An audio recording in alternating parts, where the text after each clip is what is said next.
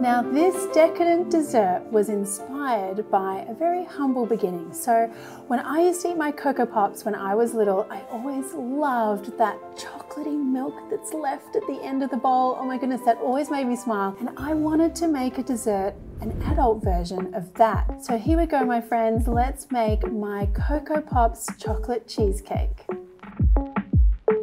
So there are three main components to this dessert: the chocolate base, the creamy center, the decoration on top, and all of them have a little Coco Pops twist. But let's start with the base first of all. So I'm gonna pop my Coco Pops into my blender here, and I'm gonna use some digestive biscuits as well. This is like the typical biscuit that you would use for a cheesecake base. Pour that out. Now we add some more Coco Pops. To bind it all together, I need to melt some dark chocolate, and I'm using a bowl set over some boiling water here. And then I also need to melt some kofa. So kofa is found in like the butter section of your supermarket. It's actually a vegetable shortening made out of coconut oil. Now once your kofa is melted, you can pour that into your mix here and then scoop your melted chocolate into there as well. Give all of that a mix together. So at this point, we need to shape our very fancy chocolate base. It looks fancy, but it's very easy if you follow my little tips here. So I'm gonna use a springform tin here. That's one of these guys with the clip that makes it much easier to unmold later on. Now take a third of your mixture, put it in the bottom of the tin, and here's a little trick to getting a really smooth base. Take a cup or a glass and just really kind of pat down the mixture and smooth it out until you've got a nice thin layer down the bottom. And then this just needs to go in the fridge for like 2 or 3 minutes until it's firmed up.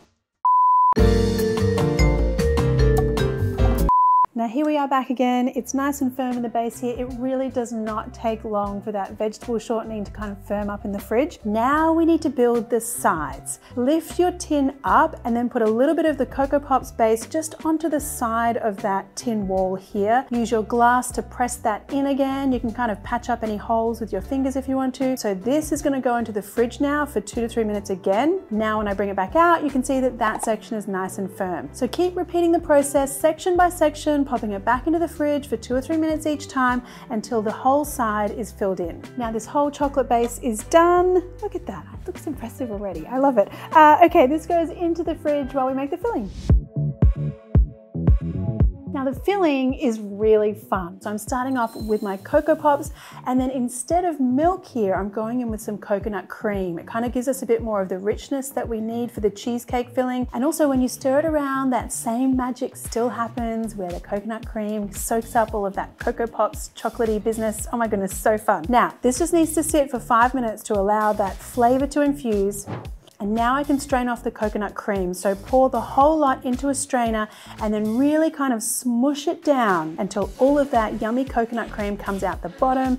Use your spatula to make sure you scoop everything from underneath the sieve. And then here we go with our super creamy Coco Pops mixture here, which I need to infuse now with gelatin. So put the mixture into a saucepan and add in 2 gelatin sheets. So that's these guys here. This is platinum strength gelatin. You can also use powdered gelatin here as well, but you have to be really careful with the gelatin. Just let it sit there for 5 minutes. Don't heat it up or anything yet. And then once it's soaked, then you can give it a mix and then turn the heat on really low and just stir it until the gelatin just dissolves. Now, once your mixture looks like this, you can just set it aside while we make the rest of the cheesecake filling. So I'm starting off here with a whole load of cream cheese, and I just want to whip that until it's kind of all light and fluffy. Add in the cocoa powder. I like to do this bit by hand because otherwise you kind of end up with a big cocoa powder mess everywhere. Trust me, it's happened to me many times. Now you can mix in your sugar, brown sugar, vanilla extract, and then use the mixer again to get everything nice and fluffy. Mix in the Coco Pops infused cream, and then finally for a little bit of acid and tang, I'm going to add some lemon juice. Just like 3/4 of a lemon is fine. And then look at this silky, creamy filling. Oh, I'm already so in love with this. Spoon that into your firm biscuit base, and the great thing about this cheesecake is that it doesn't need to bake, because that's a whole nother headache in itself. You just smooth it all out, pop it into the fridge. You do need to wait, so you'll need to wait till tomorrow, but I mean, patience is a virtue. Now this is kind of an optional extra, but if I'm gonna go fancy, I'm like, let's go all fancy. So I'm gonna make some chocolate Coco Pops bark to go on the top of the cheesecake.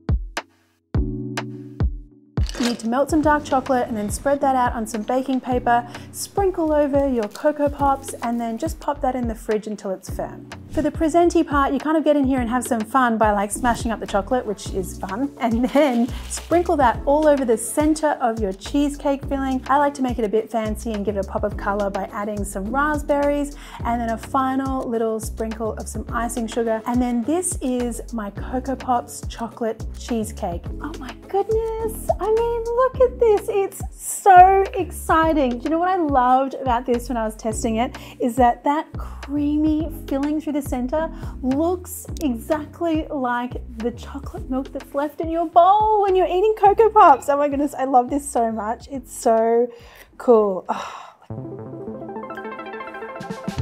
So fun, yet so delicious. It's like that really lovely like cereal malty chocolate flavor infused into the cheesecake flavor. Ah, it's like Coco Pops but grown up and delicious and fun. See how happy I am with myself?